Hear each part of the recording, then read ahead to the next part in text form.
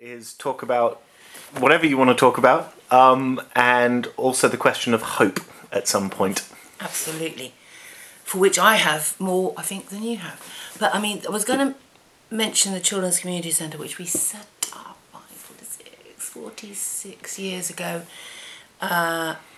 with the help of the social services in Camden, and getting a rundown house, because I used to have the meetings with the head of social services. When I first met him, I said, "Can I meet you on your knees?" And he went, "What?" And I said, "Well, then we're the height of a small child."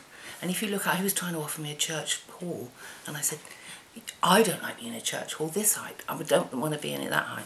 So we found ourselves, we kept our eyes open, we found ourselves a small house. But the important thing was, I think, because this was feminism, people assume that in a way feminism's selfish, it's just about us. No, absolutely not. Most of us, me and my mates, had little kids, and we have mixed boys and girls, and that was quite interesting, because I still say I think it's harder to be a good man than to be a good woman. And we set it up not only equally, as chose our books carefully, did all that kind of stuff, but it was pram pushing distance. It was Highgate Newtown in North London, and cross class. And we're not supposed to talk about things like that anymore. But I was teaching. We're all middle class now. I was teaching nursery nurses, and thinking, bugger me, I really don't think I want these kids teaching my son, because they're not taught well enough. And I really liked them. And then I looked at the middle class nurses, and the class system starts at 6 months. So middle class could pay and have this flash. The working class went to the States. So I said, no, we're going to have mixed. We're going to have half and half. If you can put in a day a week, great. If you can't, but please come at least once every fortnight to a Sunday night meeting. My God, my entire life was taken up with meetings, running the nursery. And we did, and it was extremely interesting. And you wouldn't have been able to have told from looking at the kids, until they opened their mouth, which background a kid was from. Although we did have 2 or 3 kids who'd not seen a man. And we had a lovely little...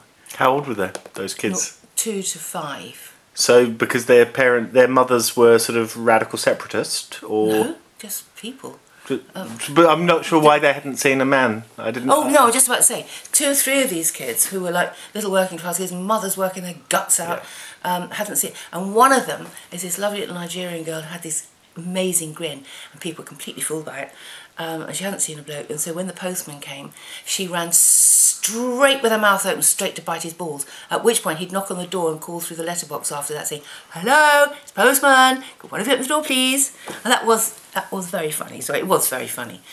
But I think the cross-class bit was extraordinarily interesting, because then we started doing things that were like, not teaching exactly, but experience, like sand and water. And we had one beautiful woman in white gloves on a Sunday night, sitting there watching us all do sand play, water play, and we're thinking, she thinks we're daft, we just play, silly buggers. And finally, after half an hour, she went, tore off her gloves, plunged her hand into the sand, and made her first sandcastle for like 35 years. And then we had a talk about it, and it was that liberation. It was an awful lot of people were so suppressing themselves to try to bring up a child that would fit into society, so they got told off a lot, right? So then by the time they get to about 3 or 4, they're sparking back, so they're getting told off more. And we had policies of, whenever there was bullying, and there was, we'd hug the bullied as much as the bullier. We'd hug them both. Yep. So... the classic was, by the time the youngest, I mean, they got to 5, the ones got to 5, but Barney was one of them, and they went to their local primary school. I mean, I remember Barney getting up, leaving the class, he needed a pee, came back, sat down, got told off for leaving the class without asking permission. We used to have to do leaving classes. When you go to primary school, you may not be able to use scissors, do tie and dye, cross the road with some... I mean, suddenly they were regressing. I mean, the actual expectation in... the primary schools was low, if you like, but it was something I'll never forget. The kids have never forgotten. I won't tell you much more about it, but it was important that we addressed, in among feminism, we addressed childcare, because you always get that thing of your men think we complained about them because of whatever. But we realised that the people below us in the system over whom we have power were children. But you had to bring them up properly, and you had to bring them up equally. So, and you can't ban guns. I mean, I'm a bloody good shot, and I used to make bows and arrows, and it wasn't bad, and pea shooters. But we never had anything aimed at. If you wanted to play games, you never aimed at anybody. And so you didn't ban the whole thing, you banned the concept of attack, if that makes sense. There were very few bannings. And then you had the conversation with the kids about why you were doing it. And they understood it. And if you sit down at a level with little kids chopping up their lunch, because they all had to help cook, and you had a discussion, even if the answer didn't come straight away, they'd think about it, and then later on they sit down and say, that wasn't very fair, was it? Perhaps should I have apologised? And because you didn't get really told off, it was an incredibly liberating experience. So that's what I wanted to say. I thought it was good. And when I first met you, like the fact that we went to that conference whose name I've forgotten, and I looked around. Change How. Change How. And I thought, there's no creche. Wouldn't have crossed our mind to run something without a creche. And the blokes, because we only knew good blokes, ran the creche. You know, I mean, well, there you go. I was shocked. Hope. Well, I was just going to mention that somewhere Noam Chomsky talks about his education and the fact that he went to some experimental school when he was up until the age of 12, and then when he entered the normal school system, he was shocked and amazed at how conformist and obedient, and how everyone knew, all the students knew where they were in the pecking order. Yeah. And it's just a reflection there that the school system, famously, as has been observed, is there to create obedient cogs who know how their place in the machine in every sense. But anyway. Well, I went to a good school. I passed the 11 plus because my dad was working class and thought the only way out of poverty and everything else is education. He didn't say it like that. Was he wrong? No, because in those days I was the eldest girl. I went to an all-girls school. I said this last time. I didn't actually really experience sexism. I didn't know the word. But what it didn't, it taught me an amazing amount of facts, off which it was like a trampoline. You could bounce up and down and ask your own questions. But you weren't really taught to ask questions.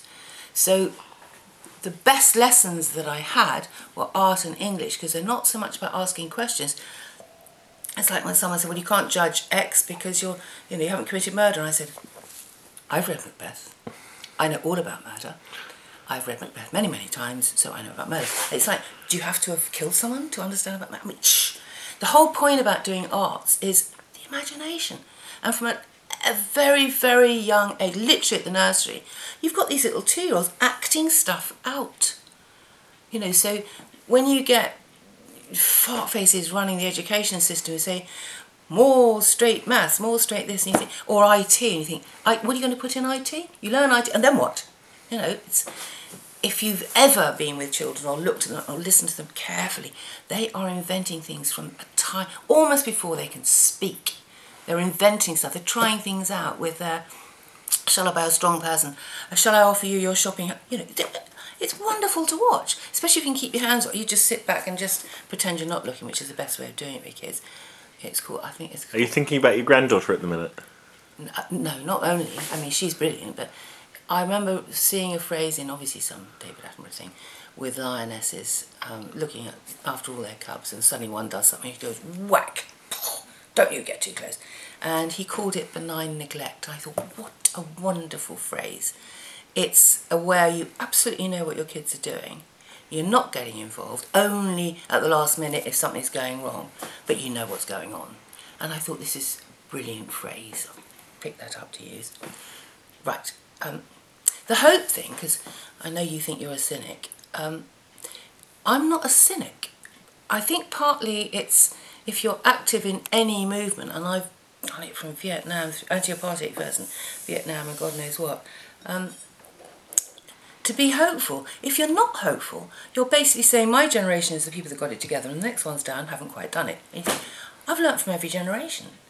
And I think what was interesting for us, there were 2 or 3 key massive subjects you either got engaged with or you didn't. And now, if you look, and I've got a couple of mates who say, well, not a lot's going on. I say, bloody go online. There's amazing, because I've been making films about trees and stuff. There's amazing stuff about ecology going on. Very small scale, which is in fact what you want.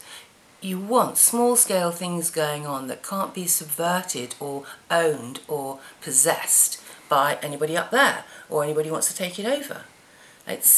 Don't you condemn yourself to irrelevance if you stay on that very, very small scale? You feel good about yourself and you feel pure, but you haven't changed anything. Well, you might have changed something locally and that's good. It's like almost when people go and say, I'm just going to send a food parcel to Ethiopia or whatever. The Ethiopians might actually want to dance that day or do something completely different from what you were imagining. Like, how can I explain this? It's almost like you're here, you go and you want a result over there, but you don't quite want them to act like you in your life. Well, I want them to be able to have any life they like, which could be inappropriate, funny, daft.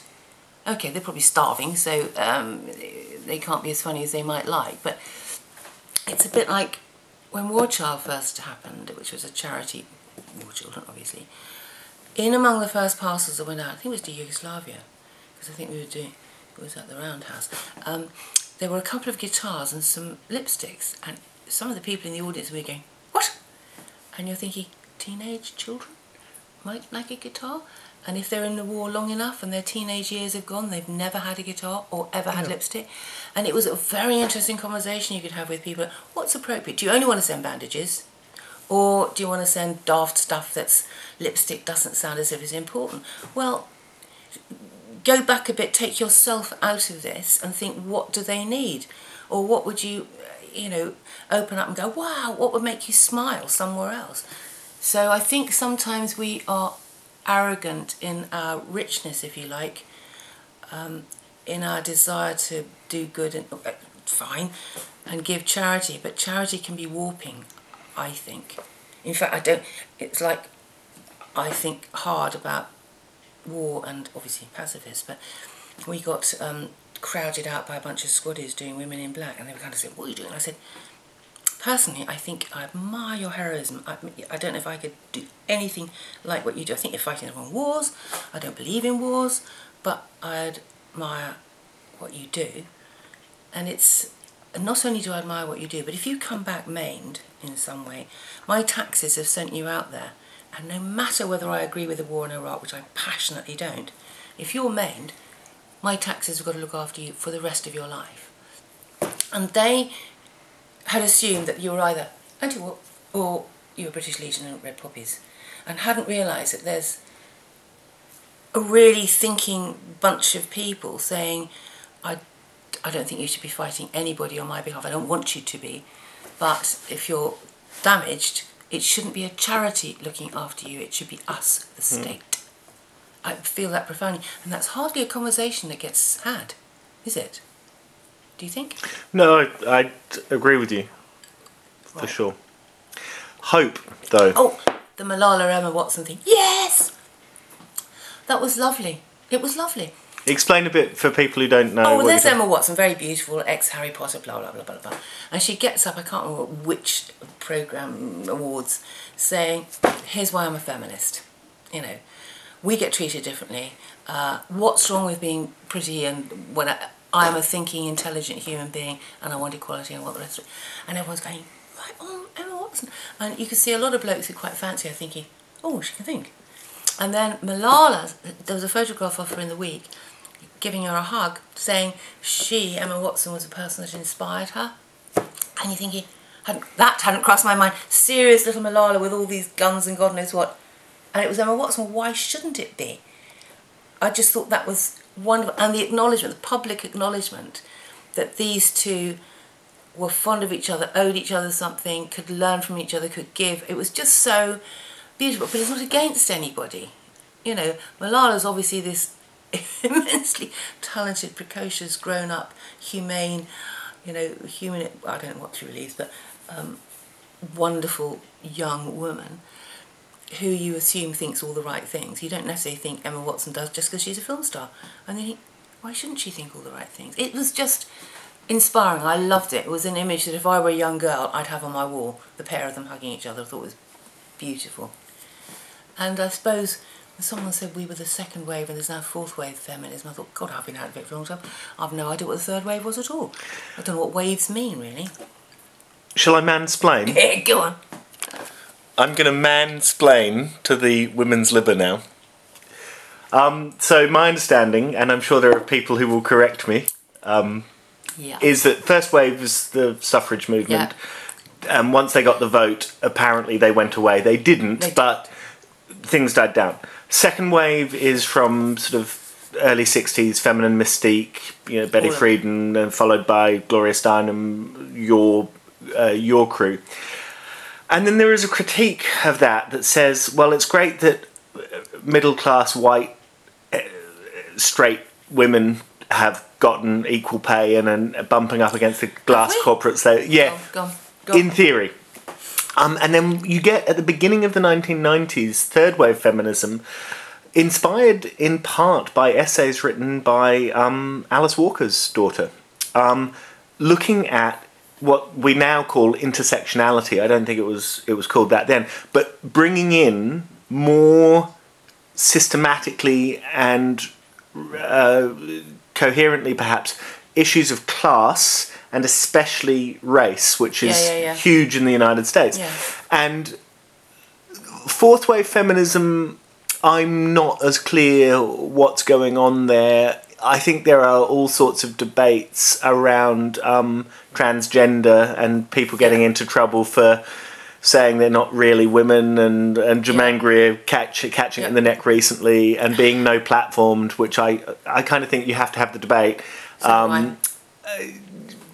So fourth wave I'm less clear on, but third wave definitely from the early 1990s onwards. It's not just white middle class women. It never was. I mean, it never was. But at the beginning, it was not by our fault, but by. I mean, I can remember filming with May Hobbs, and she was one of the very few working class women because she was the night cleaners, and so we were all close because we're here and Hackney's only over there. And hardly any black women, but hardly anybody we knew anyway. Where I grew up in Surrey, there was no one black whatsoever. Not only that, the policeman had blue eyes and helped you across the road. We had, our age group had no experience of race at all, till we were at uni or whatever. So it wasn't deliberate. And when we inherited the Newsroom New York films, the radical films, what was interesting was that we saw the Detroit car workers. There were very few blacks in the movement, but what they'd done was stub their toes against a glass ceiling and thought, oh, we thought we could go on forever. No, you can't, just like women can't. But because America was always a couple of years ahead of us, like I said on another occasion, we sometimes experienced our knowledge of what race did via the States, because we hadn't really yet experienced it. There were fewer black people in London at that time. Definitely fewer. Oh yeah, definitely fewer. When I went home to see my parents, nobody at all. Yeah. So it wasn't to do with fault, praise, blame. Did we go searching? Blah.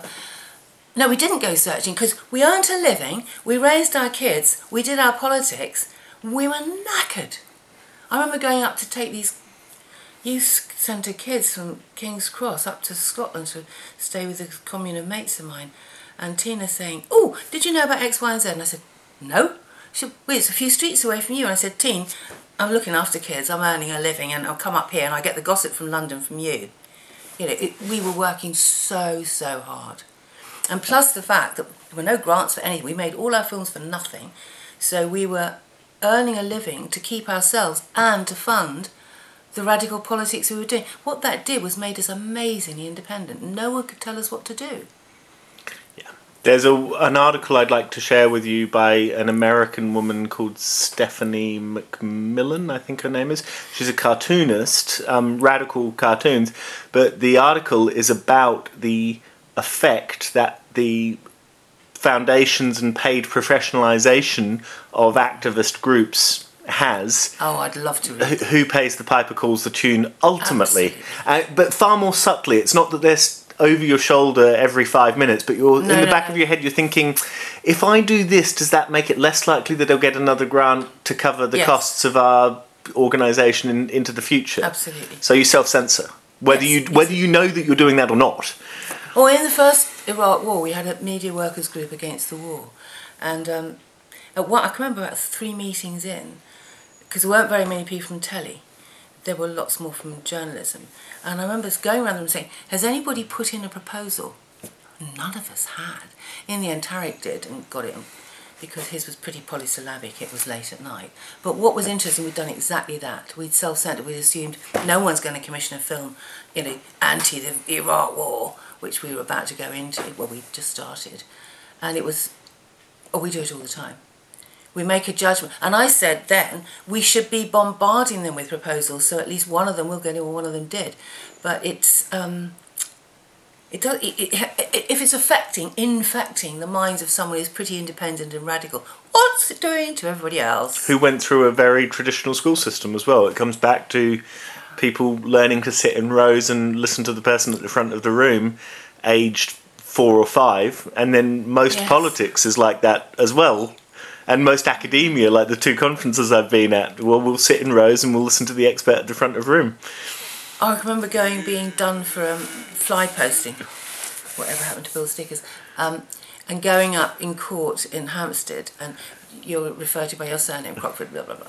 My mother was appalled. My mother was appalled. She didn't know anything about the politics I did, but being called by my surname and going to court.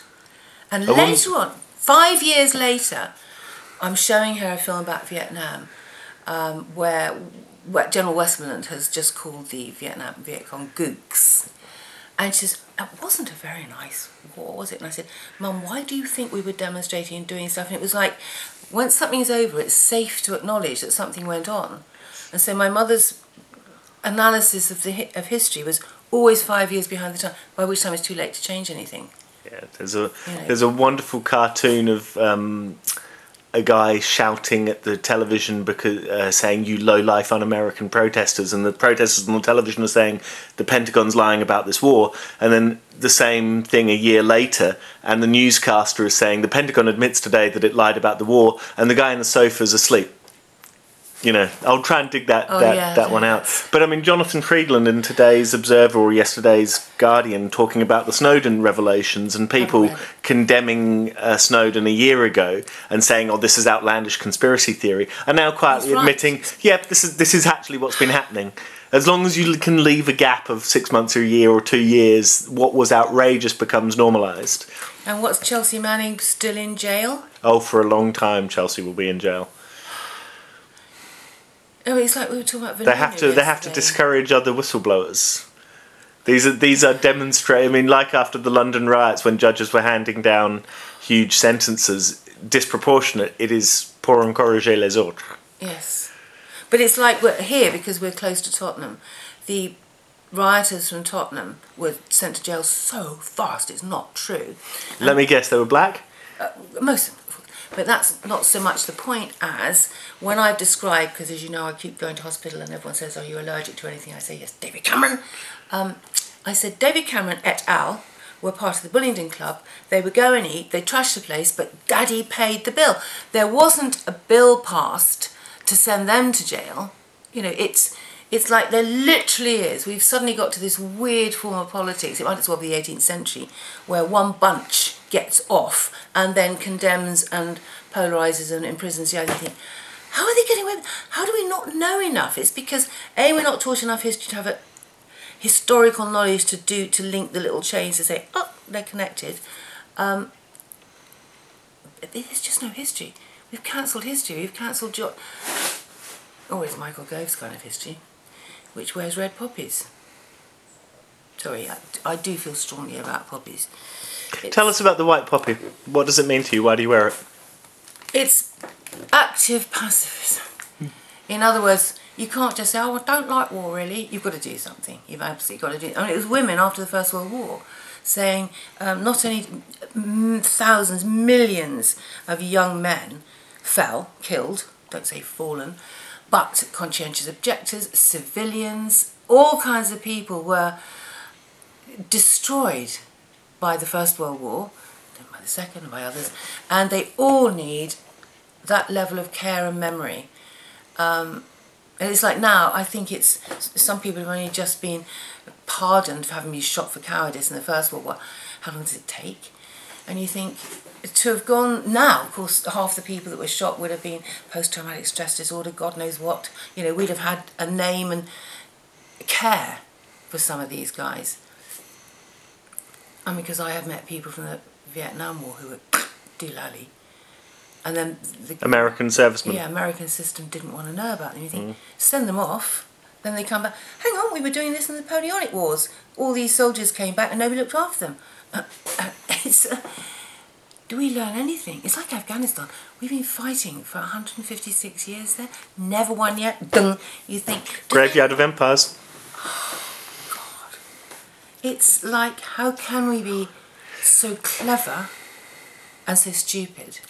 Okay, so we should probably wrap up, but I want to try and tie those threads together. Hope. Yeah. Well, more about learning, actually. Oh, yeah. There's a wonderful novel published by Women's Press called Mud, by a woman called Nikki Edwards.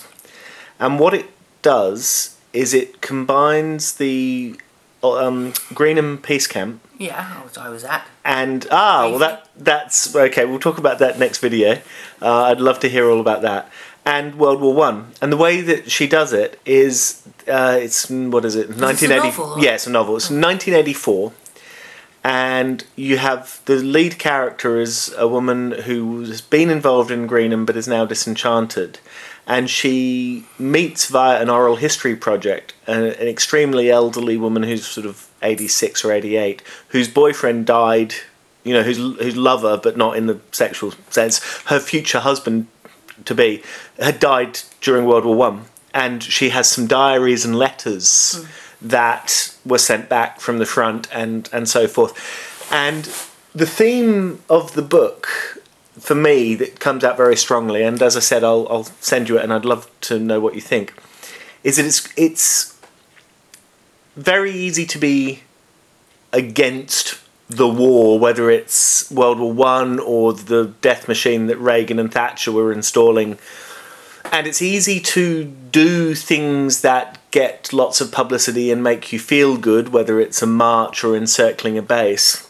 But that actually alienates a lot of people. Yeah. And it alienates potential supporters. And very quickly, my critique of these people running off to Paris for the climate summit is falling on deaf ears. And what I'm saying is, well, if you go to that summit, you are almost by definition someone who can afford the time, afford the money, and afford to get arrested perhaps. And that creates an exclusion between you and all the other people who might care just as much about climate change... but can't go and do it. So what do you think we've... Finally, the question. Sorry. What advice would you give to young activists, drawing on your experience of feminism, and how do we tackle this exclusion-inclusion dialectic? Learn appropriate language. Half my Facebook people are PLUs, like us lot, and the other half are people who I work with or spent time with in King's Cross, who... are not noted for their left-wing tendencies. You cannot lecture, ever. If anybody lectures me at the age of 72, I think, hang on, I don't like this. But you can listen, and you can use start from their language and draw out. It's like, I think I said to you, they sent round something like, why haven't we got a St George's Day? And they've got St David's. So I wrote back saying, well, actually, David was Welsh, and Andrew was Palestinian, and George was Syrian. So, and George is, I won't go into it all, but it's to do with work from where they're interested in and then work outwards, right? And one of the things they did when they wanted a day, I can't remember the name of the guy that got beheaded by those two, the soldier that got attacked. Lee Rigby was murdered. Rigby. And what I did was I wrote back with, because I really do experience St Pancras, King's Cross, and said, this area, which has always been poor, has been the centre for welcoming refugees for 250 years. More than Hampstead, St John's Word, blah, blah, blah, you know, individual Jewish violinists or whatever. But not a mass of people in need, desperate need of help and support.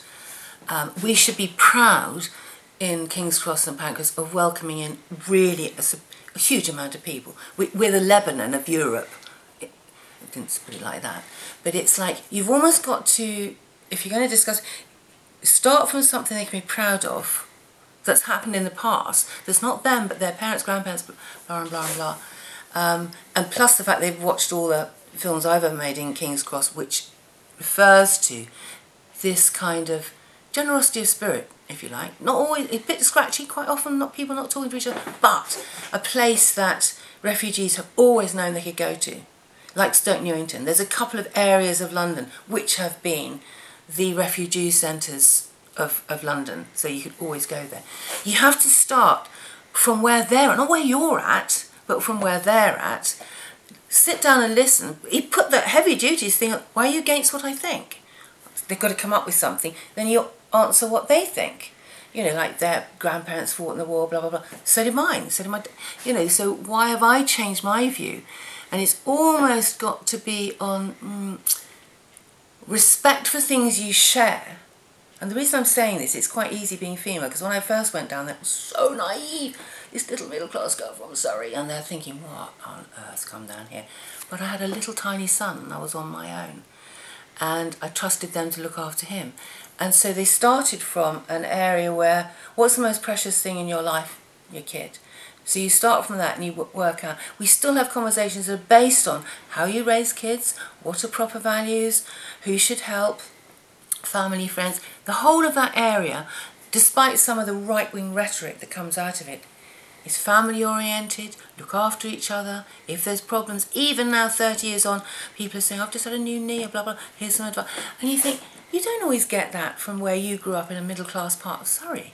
You know, so it's partly not reducing down to a caricature, always starting from where they are, in my view, not taking the moral high ground saying, I've actually acquired a most amazing knowledge of left-wing blah blah and blah, and you haven't, which they're waiting for you to patronise them with, because they've been patronised by teachers and a lot of people a lot of their lives.